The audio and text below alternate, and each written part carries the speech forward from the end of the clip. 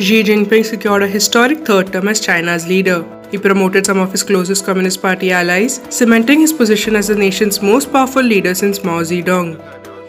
The Central Committee of the Chinese Communist Party elected Xi as its General Secretary for another 5-year term. Xi vowed to work diligently for the nation. Xi was also reappointed head of China's Central Military Commission. The 69-year-old is now all but certain to sail through to a third term as China's president, due to be formally announced during the government's annual legislative sessions in March.